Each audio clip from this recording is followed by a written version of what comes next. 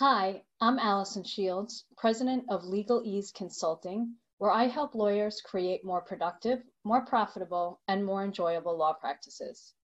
We're getting really close to the end of the year right now, and my thoughts start turning to what am I planning for next year? But believe it or not, a lot of the lawyers that I talk to don't take the time to sit down and set goals and make plans. Sometimes they think it's just too complicated or too time consuming, but it doesn't necessarily have to be. So today I'm going to take you through my 4-step EASE method for planning, and that stands for envision, analyze, strategize, and evaluate. So the first step in this is to envision what you want. What do you want your practice to look like? What are your goals for next year? Where do you want to be? And then, so for example, let's take one example for this year. Maybe in 2020, you'd like to get more referrals.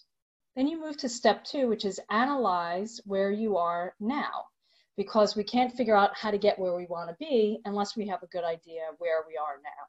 So sticking with our referrals example, you want to know, where are my referrals coming from now? Who are my best referral sources? Where do my best clients come from? How many referrals am I getting? How am I tracking my referrals? And then once you know all of that, you can move on to step 3, which is to strategize. And that's really the meat of your plan, is the strategize piece. And that entails taking those goals and setting up some objectives and benchmarks and plans around them. So if your goal is to increase your referrals next year, one objective might be to improve relationships with existing referral sources. And you could set a plan for that by creating a schedule of when you're going to stay in touch with those referral sources, or creating an event to thank your referral sources, and so forth.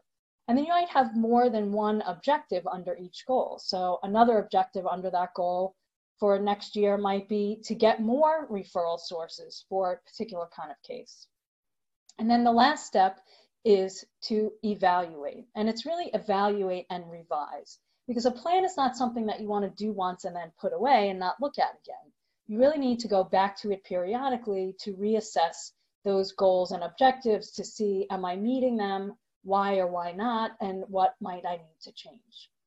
Again, my name is Allison Shields, President of Legal Ease Consulting, and I'm wishing you happy holidays and much ease with your planning for the new year. If you want help with your practice, please visit my website at lawyermeltdown.com.